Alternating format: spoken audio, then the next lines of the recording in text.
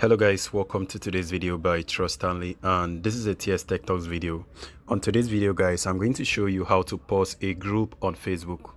Now to pause a group on Facebook app, go ahead and open the Facebook application, and you can click on the group icon right here and then you see the group. But if you don't see it right there, click on the menu section, scroll down a little bit and select groups.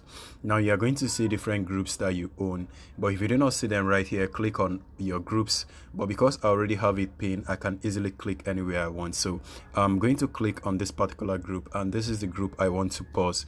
So to pause this group, you notice the menu icon on the badge icon that has star on it. Go ahead and click on that and scroll down to the bottom area. You're going to see where it says pause group, right? Go ahead and click on the pause group, and it's going to ask you for some reason why you want to pause the group. So I'm going to choose need time to catch up, and I'm going to click on continue, and then I'm going to hit continue. And then you might want to set an announcement to let people know the reason why you are pausing the group, or to let people know that you want to pause the group. You can go ahead and click on the announcement to create the announcement, but I do not want to do that right now. So if you also want to set a time that the group will be able to resume automatically, go ahead and toggle it on by clicking on this particular section. Select the date to choose a calendar. Choose a calendar by clicking on the January area and then navigate, or just select the exact day. But I'm going to cancel this out because I do not want to choose any particular thing. And if also you want to choose the time, click on the time, and then you can move this timer around to choose the exact time that you want the page to the group to be resumed. But I'm going to cancel this out because I do not want to make use of that option, so I'm going to turn this off.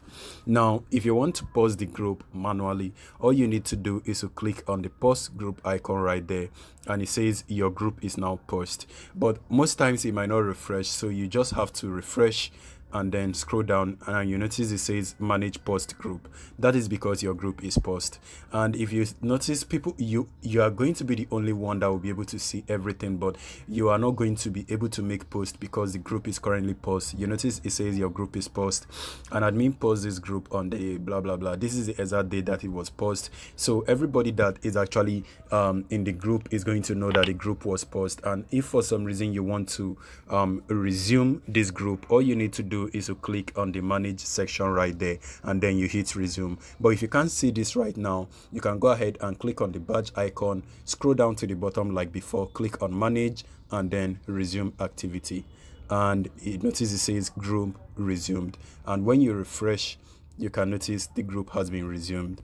So this is all I want to show you guys, and I have to refresh this place also. Now the group has been resumed.